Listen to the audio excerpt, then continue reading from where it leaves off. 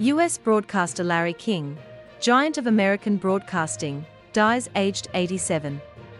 In 5 decades on radio and TV, he interviewed presidents, psychics, movie stars and swindlers, anyone with a story to tell. Larry King, U.S. talk show host, dies weeks after testing positive for COVID-19. Larry King interviewed an estimated 50,000 people of every imaginable persuasion, and claimed to fame in a half-century on radio and television, including 25 years, as the host of CNN's globally popular Larry King Live.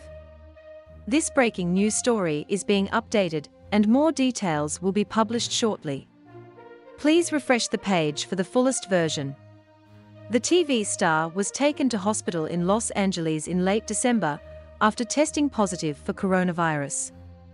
King died at Cedars-Sinai Medical Center, said Ora Media, the studio and network he co-founded, tweeted. No cause of death was given in the statement.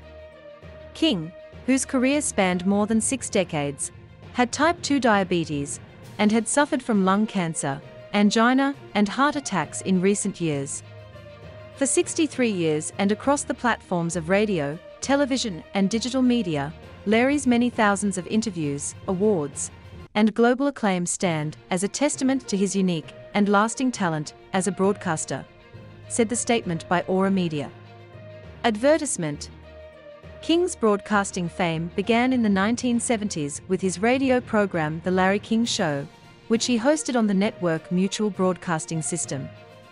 He then went on to have his own television show, Larry King Live on CNN, between 1985 and 2010, where his guests included politicians, celebrities, sports stars, and well-known conspiracy theorists.